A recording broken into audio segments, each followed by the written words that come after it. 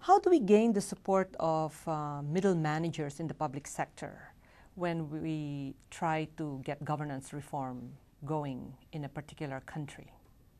Thank you for that question. Middle-level managers are normally referred to as the technocrats or technicians. In my country, we consider them as, we can look at the directors of departments, head of sections, or director generals of public sector agencies. These are a specific group that have to be brought on board in any reform or change agenda. Are they opponents of change, or are they supporters of change? Yeah, you know, first of all, we have to look at the cause of that change, the purpose of the change. When you know the purpose, then you can know whether they are opposing or they are resisting. Back home in my country, we are a fast reforming country, and some of the reforms, or most of the reforms, require the support of the public sector managers.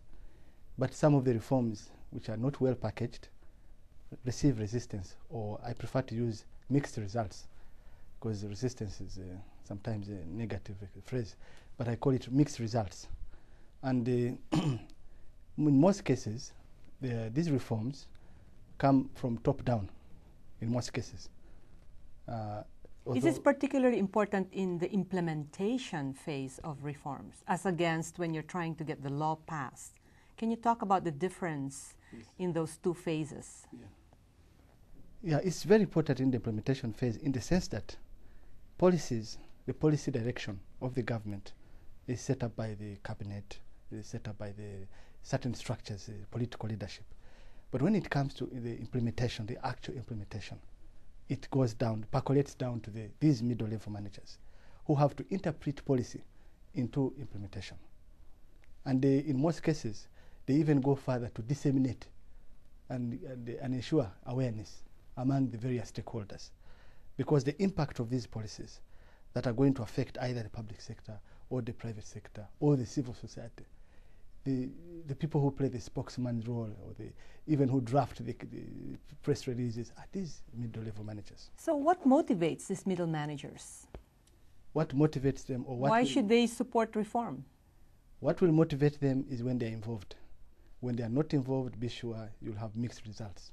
What motivates them is when they are involved, when their ideas are used as resource input for a policy, when they have been involved in the drafting, in the review, in the validation, in the dissemination, in the packaging of messages, they will get motivated.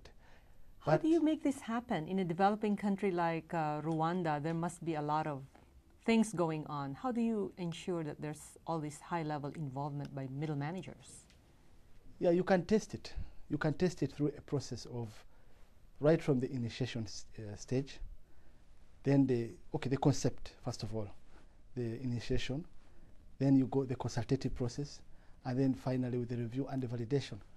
That can be tested, and once the middle-level managers are used, back home we have, for example, in any reform, we have something like they call a concept note, or some philosophical thinking behind any reform. So you share the concept note at an early stage with the middle managers? Very, very necessary. Very, very necessary. What kind of process? Do you just send it out? Is there a discussion, a dialogue, an open forum? Normally, the concept note, there's a drafting phase. There's a drafting phase, and this drafting phase has various structures. Either you have a national focal point, which has all these middle-level managers, or you have a technical committee, but then you will get a national steering committee, which has a political leadership. So there will be a report in arrangement back and forth during the concept, the development of the concept. And then when you go, each phase has to have that type of back and forth. So there's top-down and bottom-up.